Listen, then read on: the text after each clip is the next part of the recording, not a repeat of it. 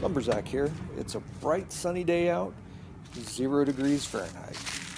Everything in the shop is the exact same temperature. So, let's thaw out some PVC and make a birdhouse.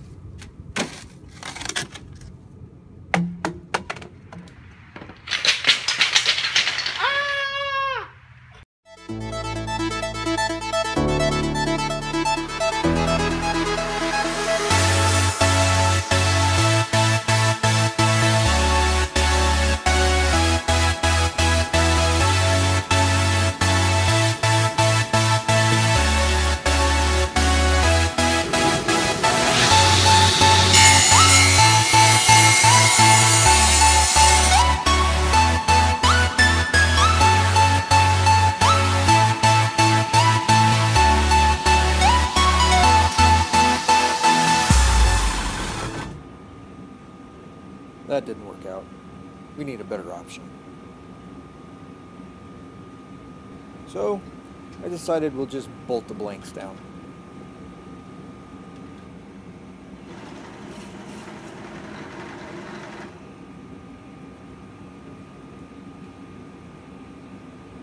The circle cutter was the hardest part to figure out. That's a nice circle. Once we got it adjusted correctly and got everything going, cut out some nice circles. Then we can mark a spot for our bird's opening. Just find a spot that looks aesthetically pleasing. That's a nice hole. Then on the back side, we'll do the same thing. Find a center point, and then mark 3 spots. We'll drill air holes. This will keep the air from getting stagnant inside the birdhouse. Then it's on to cutting the PVC.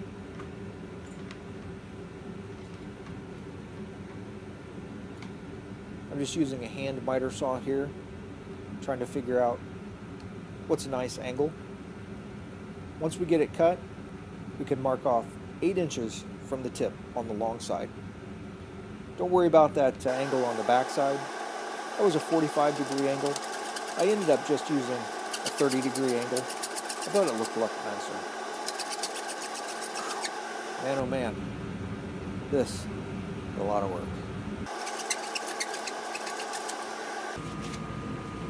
Once you're done cutting the PVC pipe, your edges are going to be very sharp. I got numerous nicks and cuts. So sand off the edges, make a nice little chamfer on there. Once you get that done, then we need to do some horizontal sanding on the surface of the pipe. It's kind of shiny, but this will scuff it up enough so that our paint will stick. You don't want to gouge it, but you do want to have some nice score marks in here.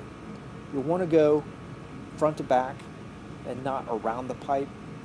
This will allow the paint to stick, and it won't look funny once the paint goes on. We'll wipe off any excess dust and then do a little hand sanding on our front and back doors.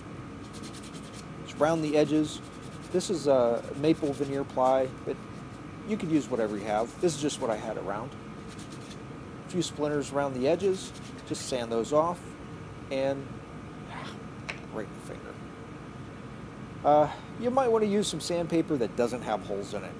Man, that hurt. Once you get the edges done, then we can start putting it together. So, our doors are going to be inset. We're going to have a little overhang. So we need to mark the distance that that's going to sit inside the pipe. And then I'm using some blue tape to create a straight edge that goes all around the circumference. Then I'm going to find a point that is halfway between the front edge and the tape. This is the halfway point on the thickness of whatever ply you happen to be using. I'm using a 3/4 inch, so this would be 3/8. So then I go about 1/3 of the way around the pipe, make another mark, half the thickness of our ply, and I do that on both the front and the back side. So we're going to have 3 holes in each location. So I'm going to drill pilot holes so that we don't split the pipe once we put some wood screws in there. Then I'm going to use a bullnose drill bit This is going to allow me to create a countersink. This is going to allow me to inset the head of the screw into the pipe such that it's going to be smooth with the outer surface. Now we're going to put a perch on the front. We just kind of eyeball it, find a spot that looks good, and then we'll mark that. I'm going to drill a hole that is slightly smaller than the diameter of the peg. This is going to allow me to have a nice snug fit that I could drop just a drop of glue down inside there. We're going to go halfway through our ply, not all the way through. Tap it in, nice and snug.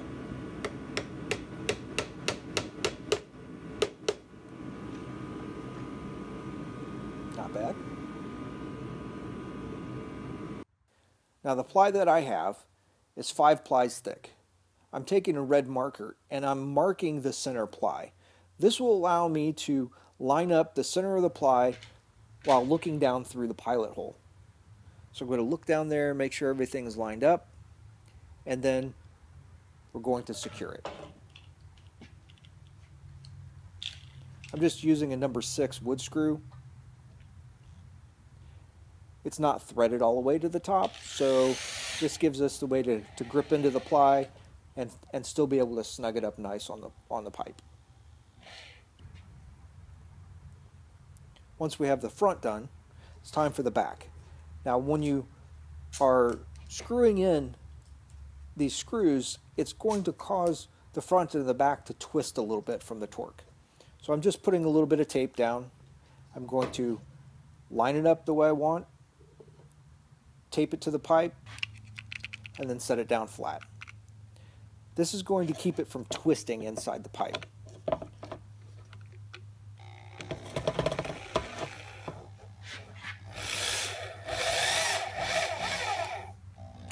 There we go. Once you have all the screws in, just remove the tape. Looking good.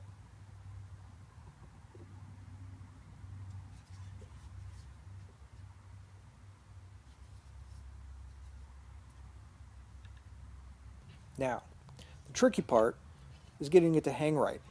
So I found a thin piece of scrap and I secured it on the tabletop, and then we find our balance point.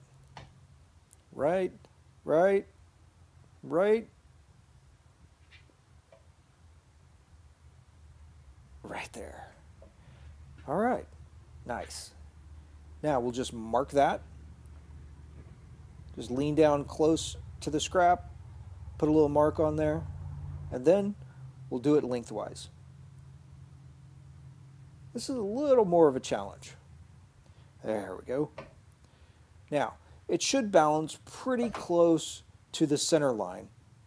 As you can see, these screws are slightly off, so this is balanced. Just, maybe there's a void or something inside the plywood that's causing it to lean to one side. But once I get the marks, I lay down some tape. It'll show me the front and the back, drill a pilot hole, and then twist in an eyelet. You want your pilot hole to be small, don't make it too big, or you're going to have to get a larger fastener. Just use a screwdriver to get me some extra twist. There we go, nice and snug. Take off our tape.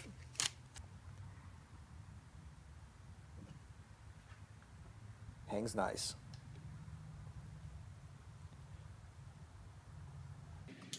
Next, we paint. I use a small roller to do this. I find that it's easy to reach every place that you need. You want to roll around the inside of the pipe on the front. Do this on the back also. This will allow the paint to show through if you happen to have any gaps from the circles that you cut to show on the edges.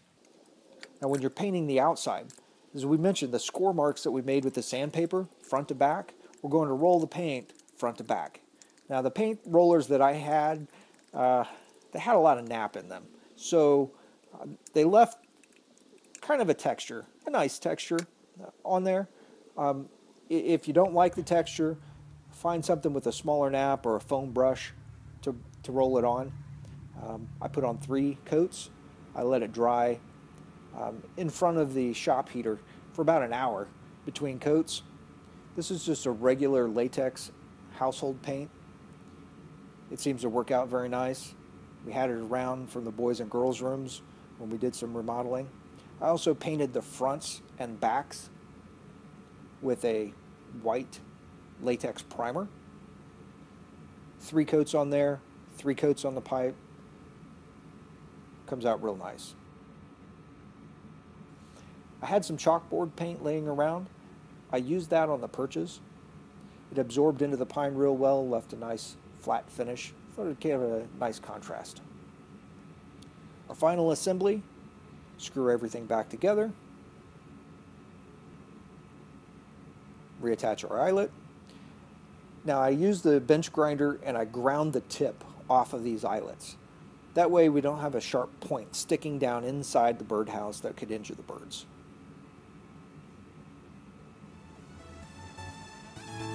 There you go.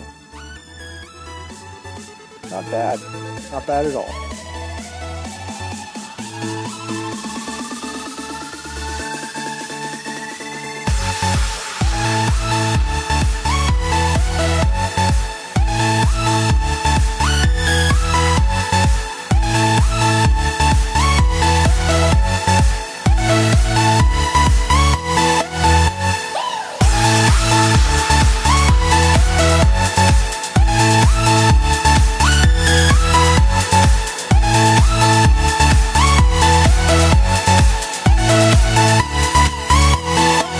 If you like this project, please click the subscribe button below. There's plenty more to come.